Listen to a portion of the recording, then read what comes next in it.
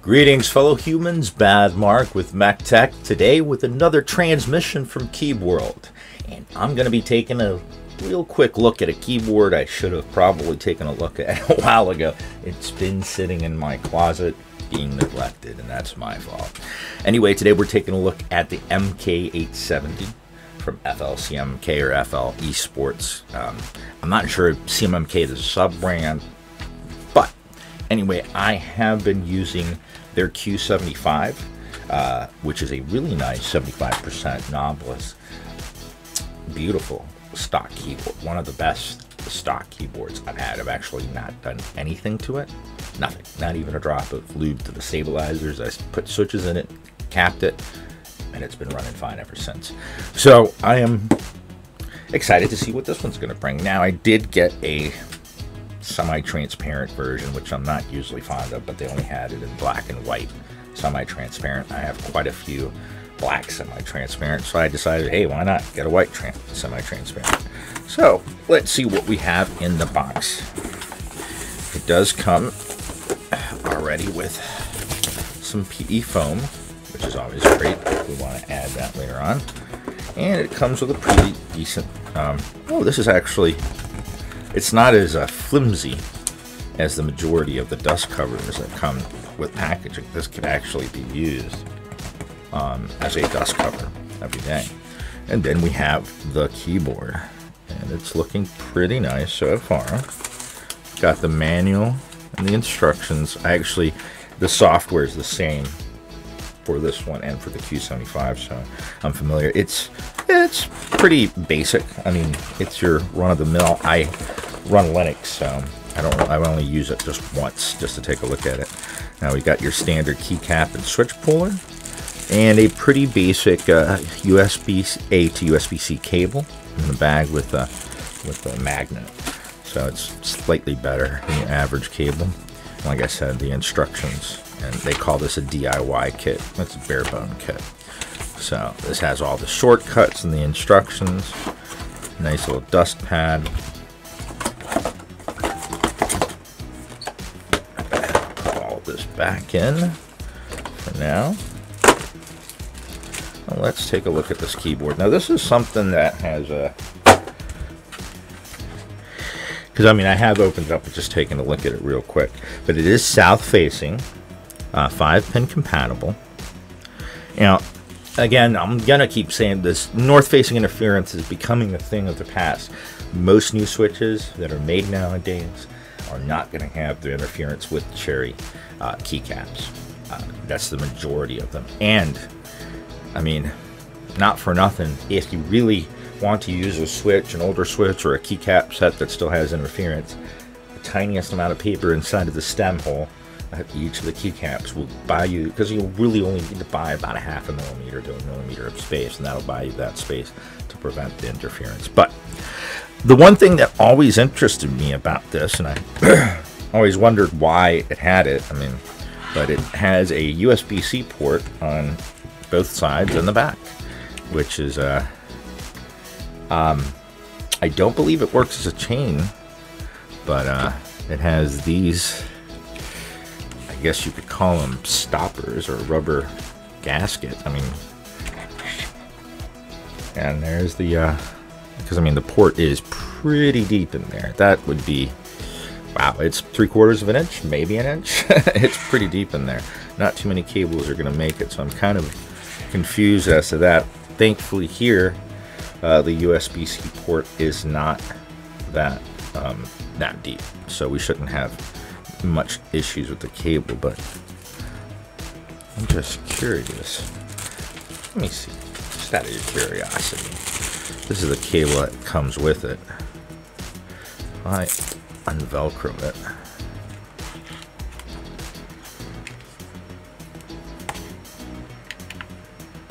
Alright, this just fits. I was gonna say, alright, I was curious. So it does fit. It just barely fits, but it does fit. So, alright. That would have been funny if it didn't. But that's neither here nor there. I think the majority folk are probably just going to use the back. If that is a pass-through, I guess maybe, but I don't know. I don't know how it's wired. I doubt it. It talks about that in the manual. Now let's see about the stabilizers here. There is a slight amount of lube, and like the Q75, these stabilizers are quite solid. They're just I don't know. When you have cats, they're always going to have hair, no matter what you do. No matter how much you clean, there will always be cat hair everywhere. Alright, so the stabilizers are actually quite good. And we've got a piece of foam that's right there.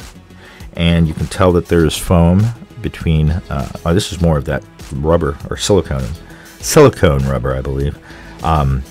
That's between the plate and the PCB. Now, this is not a gasket mount. This is a top mount, I believe. And this, like I said, it is the translucent version. So we have screws here holding things in. We have some screws here. As much as I want to get in there and start modding it, because I've got a few ideas, I want to get to this thing stock and see what it sounds like. It does also have just one set of feet. I mean, one pair of feet, so you're going to get two different typing angles. So, first one looks about 3. I would say this one probably 6 degrees from my guess. Alright. But, so it's got good stabilizers. This one's the only one that's a little loose. The rest of these are, actually this one and this one. The rest of these are pretty solid. I just got these. These are Jwick's. They're supposed to be, I think they're called Ultimate Black, but correct me if I'm wrong. I think they're supposed to be like Jwick's version of the Oil King, which I haven't gotten Oil Kings yet. So I was thinking of going ahead and giving these a try. These are 5-pin switches. They're linears. They feel kind of light for a black, but I was figuring going ahead and throwing these puppies in and then picking out some caps and going from there. Let's see. Load up some switches, give it a stock sound test, and see what it sounds like. Let's go.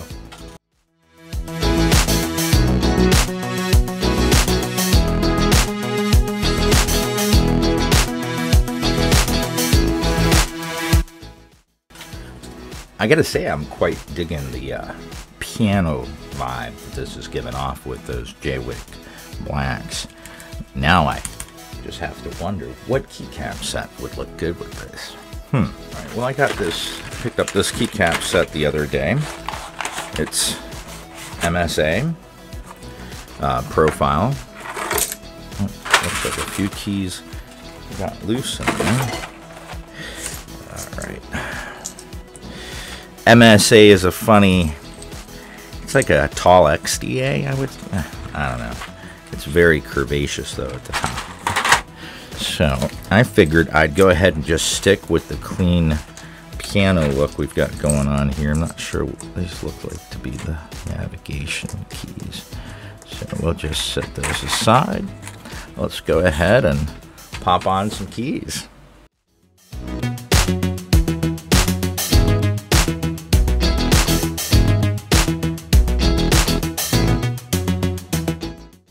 Doesn't she look pretty? I'm digging these caps, actually. I wanted to, I picked these up pretty cheap on Prime Day. And just liking how these caps look, so I wanted to just give a quick measurement to see. Let me zero it out. 0. Alright. Because these are double shot. And these are almost 2 millimeters thick. I want to say I paid, yeah, they're 1.8. That's not bad. because I believe these were 12 or 14 on Prime Day. So these are actually now.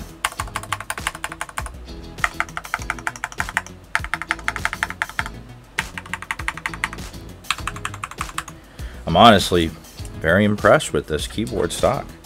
So far, it is it has not let me down. It's a quite between the keycap set and so off the bat, I've got to say so far I'm quite impressed. Let's see what the lights look like.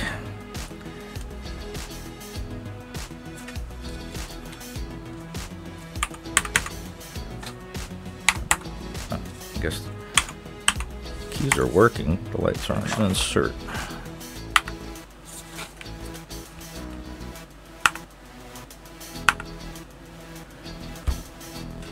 Okay, the lights are on.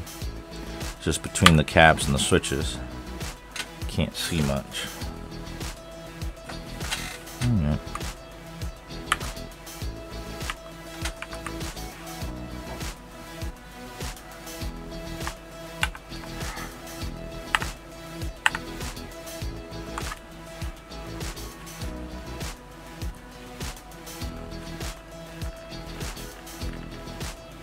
It really doesn't even look like the lights are on. They're on. I mean,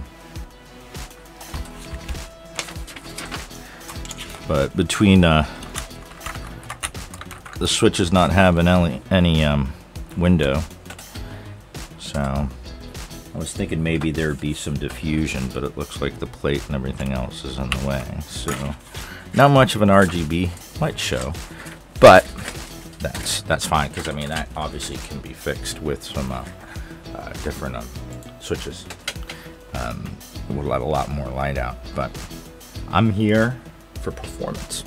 So as you saw, took this out of the box. We put in some stock Jwick Blacks or Ultimate Blacks. I will put in the description correctly what they are. I can't recall off the top of my head, but so far I'm quite impressed with this kit.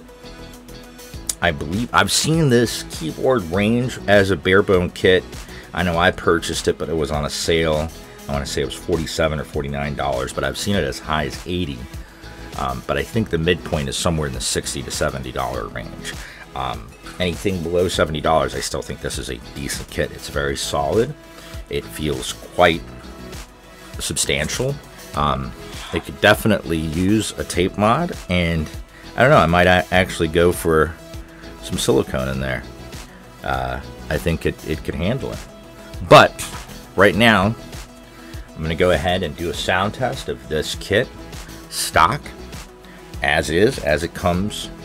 Well, I mean, obviously it's barebone, but stock switches and the keycap set that we just picked out. These are just a black on white MSA profile, I believe.